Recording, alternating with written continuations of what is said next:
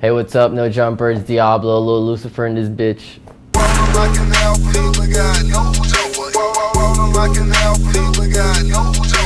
My name's Diablo. I'm from West Palm Beach, Florida, 5'6".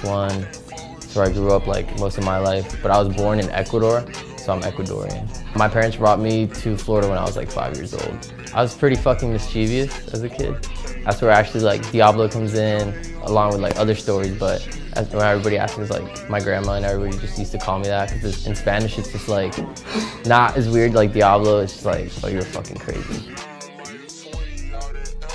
Yeah, I was always like really into music, like since a young age and stuff, but not producing it until like I was probably like around 13. But I was always influenced by like Daft Punk and like Gorillaz. Then I got into like hip hop a lot more as I got older. I started getting like seriously into producing like in high school. I went to an art school and then I dropped out sophomore year because I was just like, fuck this shit, I'm just gonna do music. I was already like DJing shows and like producing a little bit, but I got very more into it like later on when I met like more artists, because I started like collaborating with other artists. Like the first like hip hop artist I ever started making music with was Wifis Funeral, because we actually like went to elementary school together, but we didn't hang out till like high school time, and that's when we started like collabing on music. And then I just started working with other artists from Florida, and they all just happened to like blow the fuck up, like Wi-Fi. And then I met Purpp, and then Purpp introduced me to Pump, and then so on and so on. First day I met Purpp, I don't know, we were all just probably like really high, because I had my own studio. Everybody would just pull up, we all had mad weed, and just fucking make music. It was crazy. Like when we first started making music, he actually like produced too, so he would like, oh, like I want this to sound like this. So it was really dope working with him, because he actually like knew what he wanted. And the first song we've ever made was Bust These Checks with featuring Young Bands, and yeah, I think it was that, or his first tape that he ever put out. It's like Fuck Now, Up Next, That Way This Way. There we go. That song was hard as fuck. Bitch, I'm on the block. That way this way with the Glock. The first time I met X, I think, was with Wi-Fi. I brought my whole studio, and like we pulled up to like his camp. We just set everything up. It was pretty cool. I fuck with his music heavy. I just fuck with mostly any artist that I met through Florida that just kept pushing like just their music and shit, and just ended up like doing really good in like their music. The first song that really took off for me, I mean, my biggest song to this date is like my song with Pump, Boss. First song where I started feeling getting to like the underground scene was a song with Wi-Fi that we made, which is Come Hell or High Water. Is the first song I made for him, and then I released a song that was Don't Stress, which is really where like probably like the first song that's like everybody started like writing about.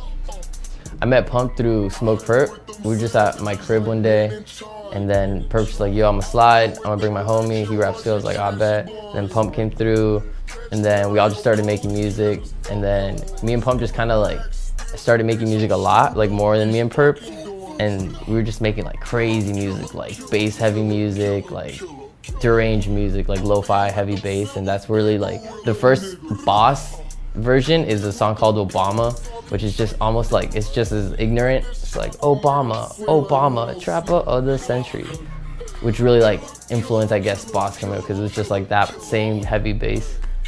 Do I think Pump's a genius? Yeah, I think people underestimate him because they only see like what he wants you to see. I think he's actually smarter than most people would like give him credit for. Being on tour, that shit was wild. It was me, Pump, That's So Dub, yeah, all the homies and shit. Every day that shit was a fucking movie. It's like bitches and weed. I don't even know if I'm allowed to like talk about half the shit that happened, just for like legal reasons. Yeah, I mean, there were certainly like how we would do it was just like we would play a show like 3,000, 4,000 people. We go back to the bus. We turn up with like party every night, girls and like drugs and shit. So it was like we wake up the next day, do the same thing all over again. You kind of get used to it, but also it like takes a big toll. Especially like you don't really eat that well. You just eat like fast food. But it's like the coolest vacation you could ever take, to be honest. Yeah. I don't do drugs. I smoke weed, and that's it. Like, nah. Yeah. Nah, I promise. I don't. Just weed, man. That's all you need. Don't do Xans. Xans are bad. Well, I work with a lot of like EDM-based producers now, like Diplo, he's dope, and like Getter, he's actually my roommate. Shout out Getter. I like collaborating with them because it opens like my mind to like new ideas and like to work with other genres and stuff. But I don't think I see myself producing a lot of electronic music like this year, because I'm very focused on like making a lot of big hip hop songs this year. I met Diplo through Alice in Wonderland. They like hit me up in a group chat. They wanted to like remix one of my songs that I did. And they were just like, yo, we fucked with the song, like we want to remix it. And we all just started like talking from there. Then I linked up with Diplo when I came to LA and shit. Like before I moved here and shit. And he was cool dude. He just hit me up, like we were already friends at that point. And we were just making music, and he was just like, oh, my homie Nicoletti moved out. Shout out Nicoletti. And I was looking for a place in LA. I was like, oh shit, I just moved out my place in Florida. He was like, should move in. I was like, fuck yeah. It's tight living with other producers because it keeps you like motivated, and you just like wake up, someone's making music, you're like, fuck, I gotta make some music. And it's just dope to have like a creative environment, like a powerhouse of creative people. I feel it's the best way to continue making good music. I feel like there's no right way to be a producer, but definitely like this is the best time to be a producer because you can also be an artist. Like no longer are producers behind like the scenes unless they choose to, which is pretty dope. The best way I would just say is consistency and collaborating with as many artists as you can. Because like really when you work alone as a producer, it's like you can make tight music, but you really expand like that milestone when you collaborate with other artists. I mean, I'm genuinely nice to whoever's nice to me, but if I meet a rapper and he's just a dick, I'm not really gonna want to give him my beats.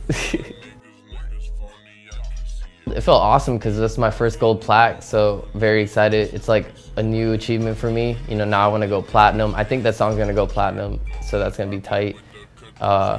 It's just dope. Not a lot of people get to go like gold and platinum, but it's cool. I'm managed by The Lights. Same people me and Pump and Boonk are managed by. Shout out Lights Global, they're next. We up right now, like the best team out right now. Well, luckily like I have a big team, and so they not only manage me, they take care of my PR and like just all my flights and stuff. So they book my shows and like take in bookings, and they'll get me even like placements on songs. They'll be like, yo, we're working with this person, you wanna fuck with them? I'll be like, hell yeah, here's some beats. And they make that shit always go together. If you're a producer, definitely make sure to have a lawyer first, and then a manager, and then everything else, because it's very easy to get taken advantage of. Even as a rapper, like if you don't have the proper like management, lawyers, labels can just fuck you. You can sign like the shittiest deal for no money, and now you're a slave to the labels. Shout out Sniper Gang, free Kodak. Hell yeah, I love Kodak. Kodak's like one of the biggest artists from Florida that I support, you know, just like hometown hero. I fuck with his camp. Shout out Alex Jr. Free that man, free that boy. Diplo, Getter, damn, I'm trying to think. Oh, shout out Big Head, shout out G-Nels. I love both of them. That's pretty much it right now.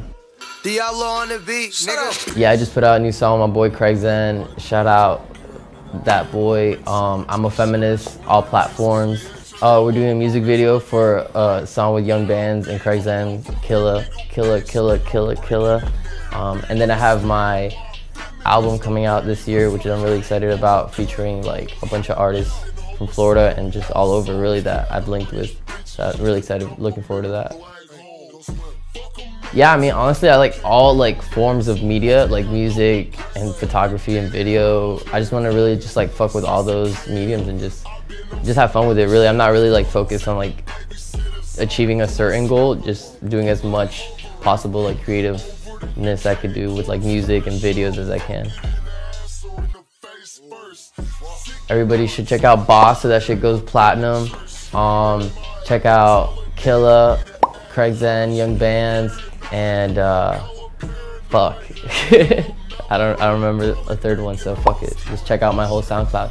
SoundCloud.com/Diablo. Shout out Smokepurpp, shout out Lil Pump, shout out X, shout out Ski, shout out Wi-Fi, shout out all homies from Florida Fucking shout out Getter, shout out Nick Coletti, shout out Adam, shout out Rope Gang. I'm ballin' like an alpha, I got no joke. I'm ballin' like an alpha.